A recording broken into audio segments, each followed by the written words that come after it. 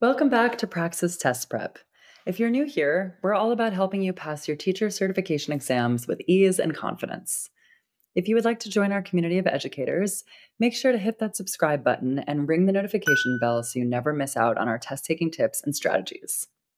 Also, feel free to comment down below with any questions that we haven't yet answered in our video series. Today, we're covering the Praxis Elementary Math exam. That's test code 7003. If that's a test that you need to pass, then good news. My name is Cleo. I am a longtime tutor and a test prep expert here with Study.com, and I'm going to help you and walk you through everything that you need to know in this video. We're going to cover everything that's on the test, how best to prepare, and my top 5 strategy tips so that you are ready for test day. Ready? Let's jump in. First things first, let's start with the basics. Praxis 703 is designed for prospective teachers of K through 6 elementary school grades. This exam is an update on Praxis 5003, which is an older exam. As of 2024, some test takers should still take 5003 and others should take 7003. It depends on your state and the requirements for your state. Study.com and our Praxis Test Prep channel have informational and prep videos for both Praxis 5003 and 7003. If you're not sure which exam you should take, pause this video and go to praxis.ets.org/state-requirements to see the exact requirements for your state. Come back when you're ready. Okay, back to Praxis 7003. The questions on this exam focus on a broad knowledge of mathematics and related competencies necessary to effectively teach mathematics at the elementary school level. Test topics include numbers, operations, algebraic thinking, geometry and measurement, statistics, probability.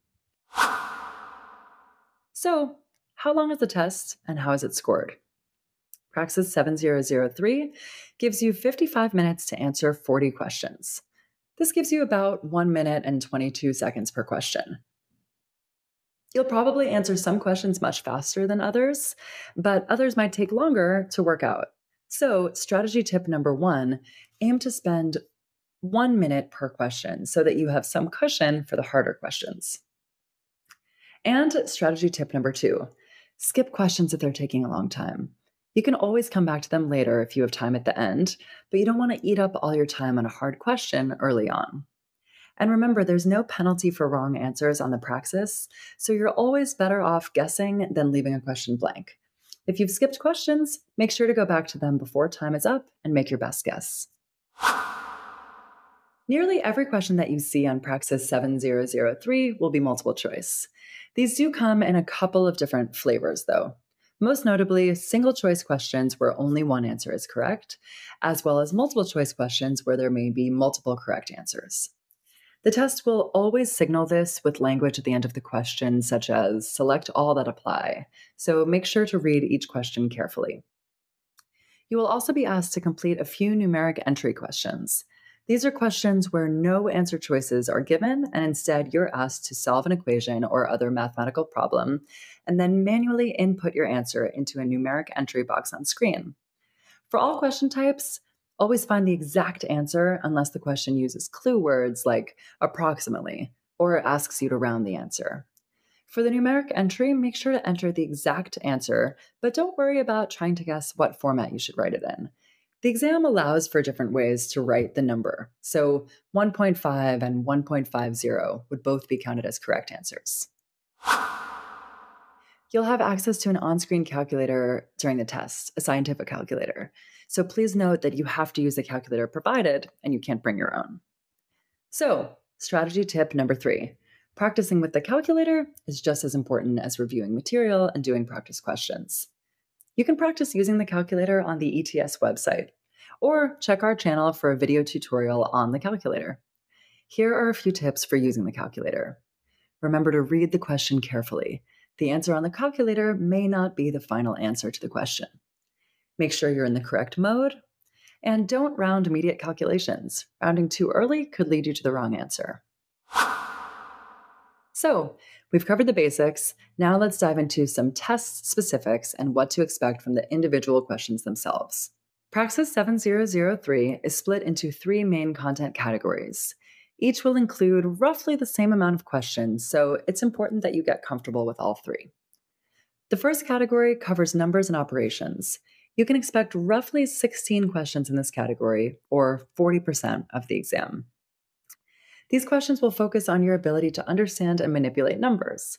This includes understanding the place value system and working with decimals, as well as being able to use addition, subtraction, multiplication, and division to solve multi-step mathematical problems.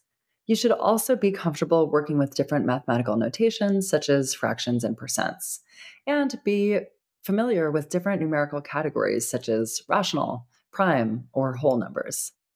A sample question might be, what is the sum of the following expression? 1/3 plus 1/6 plus 1/12. The second category covers algebraic thinking. You can expect roughly 12 questions in this category, or 30% of the exam. These questions will largely focus on your ability to manipulate and solve algebraic expressions, equations, and formulas. Put more simply, you should be comfortable solving for x. You should also be familiar with inequalities and have a basic sense of how to graph different equations on a number line or an XY graph. And you should also be able to define key algebraic terms, such as independent versus dependent variables. A sample question might be, simplify the following expression. The quantity 4x plus 5y plus 2 times the quantity 3x minus 2y. The third and final category covers geometry and measurement, data, statistics, and probability. You can expect roughly 12 questions in this category, or 30% of the exam. These questions tackle a number of different mathematical areas, but the good news is that you will only face 2 or 3 of each. For geometry, you should be comfortable with 1, 2, and 3-dimensional figures and be able to solve problems around perimeter, area, or volume for each. You should also be familiar with basic graphs and the key components of a coordinate plane. For data and statistics, you should be comfortable with basic statistical concepts such as mean, median, or mode, as well as able to describe and interpret a set of data. For probability, you should be familiar with basic concepts around the likelihood of occurrence.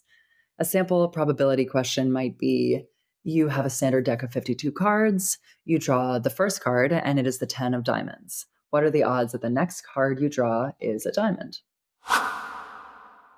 The first and most important step in preparing for the Praxis Elementary exam is to learn about what the test looks like and what's on it. Good news, you just did that. My fourth strategy tip will help you get started on your preparation. I recommend that you take a full-length practice test to assess your strengths and weaknesses. That may feel like a daunting way to start, but this way you get an immediate feel for where you need to focus your studying. The result of your practice test will also highlight any areas where you may want to go back and brush up on some foundational concepts. And don't stress about your score on the first one, right? It's just a starting point to help you focus your studies. If you don't know where to get an authentic full-length practice test, I recommend checking out one of study.com's Praxis test prep courses. Every Praxis course starts with a diagnostic test that does all the scoring and prioritization work for you. Also, all of the questions are designed to mimic the style and difficulty of the questions you can expect to face on the official test day, and you can even turn on a timer to simulate the time constraints. So, by starting here, you're already getting yourself accustomed to the feel of the real thing. As you're preparing, make sure you pay attention to vocabulary and concepts like hexagon, commutative property of addition, and prime factors. You'll be expected to recognize and answer questions about these concepts on the test. The best way to really master everything you need to know is practice, practice, practice, which is my fifth strategy tip. Repeated practice will help math operations become second nature and make it easy for you to quickly recall what the commutative property is. Study.com has a large question bank that you can use for repeated practice. And there you have it, my top 5 strategy tips for passing the Praxis 7003 elementary math exam. If you're looking for more test prep tips and strategies, check out our other videos. We're adding more videos to this channel every week as we tackle more of your questions. So don't forget to head over to study.com and consider one of our comprehensive Praxis test prep courses. Happy studying, and we'll see you in the next video.